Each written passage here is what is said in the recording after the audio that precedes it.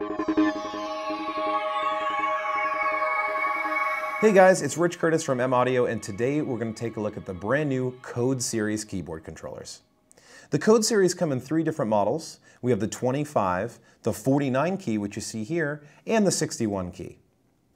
The Code Series are a very versatile keyboard controller that you can use to control any aspect of your digital audio workstation or your audio recording software.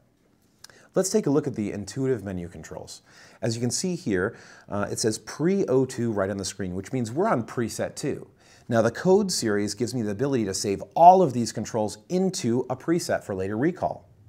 To cycle through your presets, we can use the arrow up and arrow down, and you can see that all of my colors are going to change corresponding to the way they're set inside of the preset. Next to that, we have a shift modifier key that will come in handy later. We have a channel button, which will allow us to choose which MIDI channel that particular section is outputting on. As you can see, our keys are outputting on channel 1.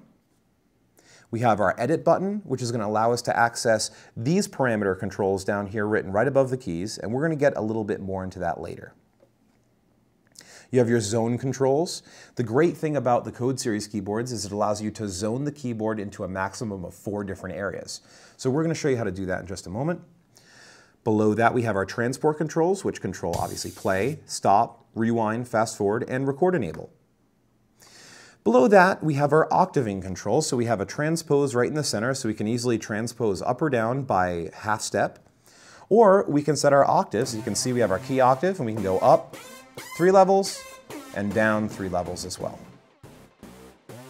The keybed is a semi-weighted keybed. It's very high quality, and it also features aftertouch. What does that mean? Well, you have your typical key notes like this, and when I go ahead and I press harder, I can get sort of an articulation out of the key that I don't normally get.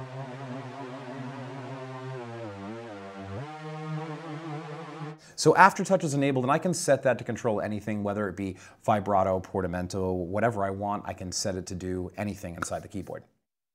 So semi-weighted keys, fully aftertouch compatible, and we have the ability on the Code Series keyboards to set zoning, which just basically means I can chop up the keys in the keyboard to control different MIDI channels. And I can use that with hardware, software. For the case of this, I'm going to use it with the included software Ableton Live Lite 9. So from here, first thing we're going to do when we want to zone our keyboard is we're going to go ahead and hold down the zone button. And the zone button is going to allow us to set the key span for that particular zone. So as you can see here, it says C1 to B1, and I want this to go from C1 to B1 just like it says. Or I could change to anything. I could do from C to D or anywhere I want. So for this, we're going to do C to B1. And then I'm going to press zone 2 to set my second zone, which is going to be from C2 to B2. Then I'm going to press zone 3 and go C3 to B3. And the same thing for zone 4. It's at that one I'm going to go up to C5 with, so we have the whole top octave there. Now we're going to assign our MIDI channels. For the first zone, we're going to go back to zone 1 by pressing zone 1, and we can press the channel button. And we can set that to channel 1. For zone 2, we're going to set that to channel 2, and so on for 3 and 4. Okay, now that that's set up inside our keyboard, we have to set it up inside our digital audio workstation so all the channels are going to the right tracks. So from here, we're going to go over into 1 and make sure that's set to channel 1. We're going to go to track 2 and set that to MIDI channel 2, and so on for 3 and for 4. Now what we're going to get is a 4-zone keyboard setup. You can see here, I have one sound there, but when I go ahead and enable all 4 of these zones by pressing them simultaneously, I'm going to get a different sound in my second zone. And same thing going all the way up.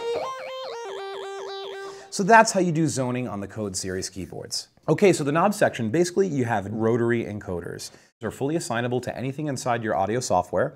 There are 2 basic modes, and you can switch between the 2 modes using this encoder mode button. You can see one's red and one's green, and all that means is in green mode, it's going to do your standard Mackie HUI control, which will be panning. And then if you go ahead and hit the encoder mode button, now it's in MIDI mode, allowing you to map these 8 rotary encoders to whatever you want inside your audio software. The next section is the faders. So you're going to see you have a set of 9 faders, and the first one being your master fader, so you always have control over your master levels. And there's a few different modes you can use these in. There are 2 buttons over here. One is called fader mode and one is called button mode. The fader mode button will allow you to select between MIDI, Mackie HUI mode, right from here. And you can see in green is going to be your Mackie mode and red is going to be your MIDI mode. And then below that we also have a button mode, so we can change what those are going to control at any given time. And you can scroll between Mackie HUI, HID mode, and MIDI, so that way these buttons will control whatever you want at any given time. So all I have to do is I'm set up inside Ableton Live Lite 9, and I've set up the keyboard inside my preferences, and you will see that this is will very simply control my faders in Mackie HUI mode. So I can go ahead there and control my faders. From here I can go ahead and press the button mode, and now I am actually inside my HID control, which I can set up any sort of interface to do with any part of the computer itself. And then from there I can press button mode again and go back into MIDI and use those to be fully assignable MIDI button controls. Now, when you are in Mackie HUI mode, which is the green, I can go into Shift and hit B1, and I can choose any one of these 4 parameters to control my DAW and my tracks. So as you can see, I'll have control over soloing, muting, my track select, and my record arm or disable. So from here, I can go ahead and press B2 and B3, and those will record arm or record disable my tracks. I can hold Shift and hit B1 and go to solo mode, and this will allow me to solo out different channels inside the track if I want to. Let's go ahead and fast forward into the track a bit. So you can see I'm soloing out my drums or muting them. I can go hit Shift and B1 again, and I can mute out my drums if I want to, very simply. I can also expand or contract my track view as well, right from here on the face of the unit. So as you can see, there's a lot of different controls I can access instantly, so I can control muting, soloing, record arm, all that stuff instantly and quickly. Now, furthermore, we have a bank control here. Now, this is going to allow me to obviously bank from channels 1 through 8, from 9 to 16, and so on infinitely, depending on how many tracks I have in my project.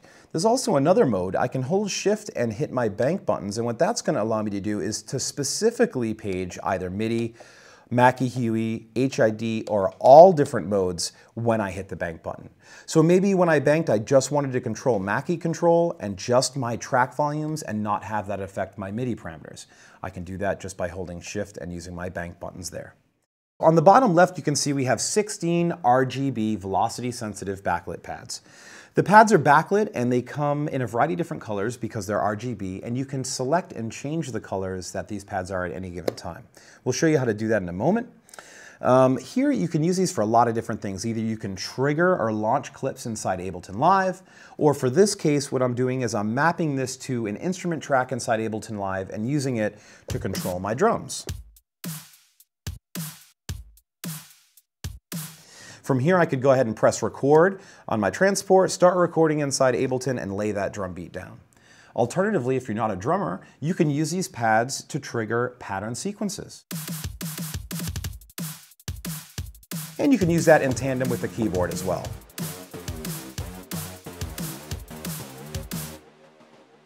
Now, there's a few other things you can do with this. One of the things to do is you can change the MIDI channel that this transmits on. So these pads are normally transmitting on MIDI channel 10. If you wanted to go ahead and change that, you can simply press Edit. You can go to your channel assign and then select the control that you want to change the MIDI output channel on. You can see here it says 10. We can go and use our up and down to change those to whatever we want. Now let's say we want to change the colors of the pads. That's also really simple. You're just going to press Edit to go into your Parameters menu. And then from here we're going to hold Shift and we're going to press this key because you can see on the top there it says Color. So we're going to hold Shift, press that key, and you can see it says Color 1. And then we're going to go ahead and select whatever it is we want to edit the color on and then use our up and down arrows to change that color. Now from here we can go and just select the next thing we want to edit the color on and continue till we go all the way through all of the pads. From there, we can go ahead and store that. So what we're going to want to do is make sure we're in our Edit menu. We're going to press Store and Enter, and that will be stored inside preset number 2 for later recall. Okay, so now let's take a look at the XY pad. The XY pad can be used for many different things. It can be used to control MIDI CC. It can be used to control different aspects of your DAW. To change what it controls, it's really simple. You have these two buttons here, X mode and Y mode. And when they're in red, they're going to be controlling your standard MIDI mapping that you can assign to anything. We can press those once, and we're going to go into note mode, where this is actually going to control, actually play a note with pitch going across the X-axis and the Y-axis. So you can get a lot of really cool effects using that. The next mode is your HID mode, which will allow you to control either your cursor or a variety of different commands that you set up previously. And back to your MIDI mode. So those three modes are how you get around on the XY.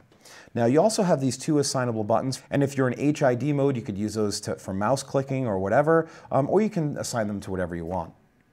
For this, I have a standard patch I pulled up here in hybrid.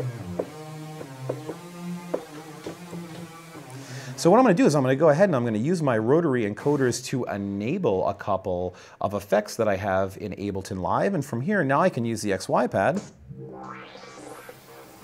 to add some motion and dynamics and expression to my patch.